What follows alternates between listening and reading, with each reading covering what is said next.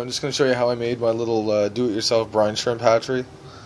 So, I was able to take 1 liter bottles, cut one, just cut the bottom off it, take the base from another one, cut it to about half. Then I was able to drill 2 little holes in the bottom of the bottle. Okay, one's a little lower than the other intentionally, for me. And what I did is I took the air stones that you probably have laying around. I had a couple old ones, and I broke the nipple outside of the stone. So I have this nice little flat side, the rib part for the hose to slide onto. I drilled 2 holes in the cap, see from the bottom side, and all I did is stick the hose through and push these in. And with the hose it makes a nice airtight, watertight seal, because it seals off around the hole using the hose itself. And then I have my 2 holes in the cap. So one hole is going to be to drain, which is this hose, and then the other one's going to be to put air into the bottle itself. Bottle screws on. It didn't take much more than a few minutes to do this. Just pull out my slack of my hose. Now the bottle sits in there nice and tight. Okay, I might have to rotate it a bit.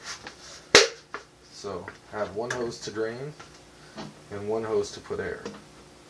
The hose for drain, when I'm storing it or using it, I drilled a little hole in the top just for it to sit inside.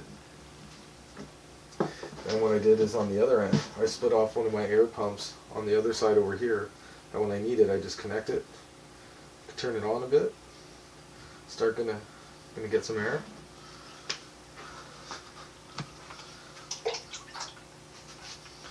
Grab some water. Let's see here.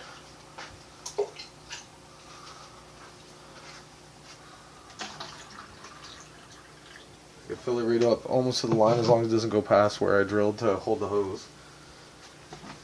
And basically I have that, and then the existing cap I cut a little slit in it just so this flexes a bit. Okay, I don't know if you can see the cut.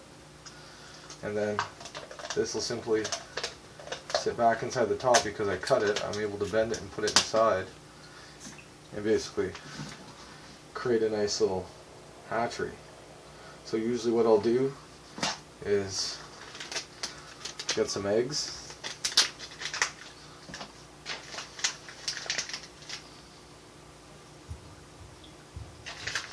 Put a couple of teaspoons in.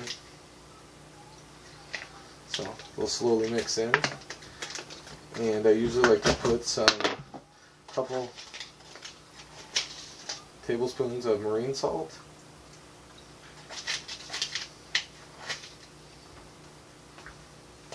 and just a pinch of some baking soda. And I was told a while ago, and it seems to work pretty well, I only want about 1 to 2 bubbles per second. I don't want a lot of bubbles. I want to just move in the water. So I'll move my light down. That's what I use to warm it. I don't know if you can see it. Maybe they're better. And I'm going to slow my bubbles down until there's only a couple bubbles a second. Basically, the salt's going to dissolve a bit. And these particular eggs, I think, usually take me about 24 to 30 hours to hatch. But I usually get about 95%.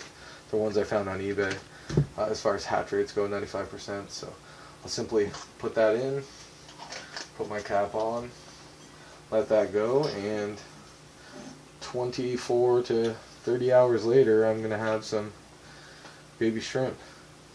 At that point, when I'm done, I'm just going to let this sit. I'll turn off my air. This hose will come out.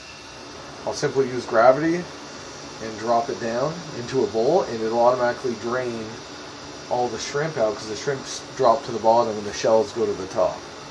So if you have enough salt in there, they'll actually float whenever you turn off the air after the empty shells. So either way, that's my hatchery. It's a lot like a lot of the other ones you see online. I just was able to make it out of stuff I had already laying around the house without buying anything, and it works really well. So there it is. But